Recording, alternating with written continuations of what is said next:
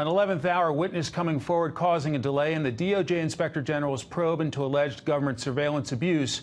Our legal eagle tonight is here with reaction. Former Deputy Assistant Attorney General John Yoo. Mr. Yoo, great to have you. Thanks for having me. You know Michael Horowitz, the Inspector General. What do you make of this delay? First, I think Michael Horowitz is a professional prosecutor. He has served under administration of both parties. I expect that he's taking his time because I think what he sees is what we see, that the Obama administration, the FBI, and the Justice Department misused FISA to try to surveil a major presidential campaign. The very purpose that FISA was passed was to prevent such a thing.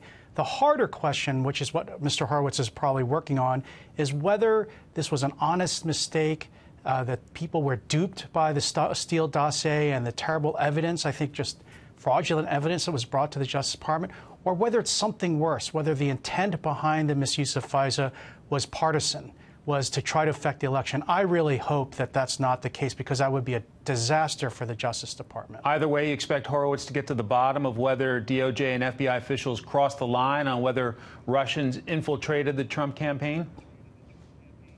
Yes, and I think that's why we want him to take his time to make sure he interviews all the witnesses, to go back and interview more if he finds like an 11th hour person coming forward, as Fox News is reporting, and then also to make sure that we don't give away any secrets or classified information when the report is eventually made public, which I hope it will be pretty soon.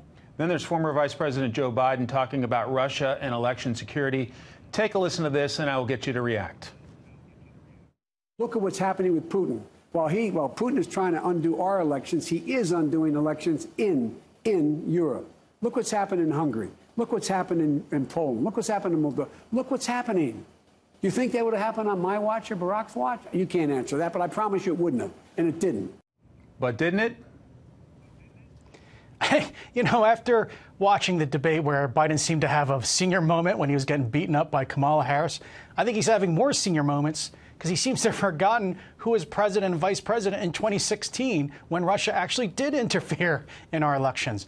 If there's anything the Mueller report shows, is that in 2016, under their watch, the Russians tried to take advantage of the United States and try to interfere with our elections. The question is why. And the reason why, I'm afraid, is because after attack in the cyber field against the United States, the theft of the OPM database, the hacking of Sony, the theft of U.S. military secrets, I think countries like Russia and China thought they could get away with anything. There was never any kind of deterrence or retaliation by the Obama administration. So I'm afraid Joe Biden's already forgotten the things that just happened 2 years ago. John Yoo, thank you so much for your time and analysis. Have a wonderful weekend.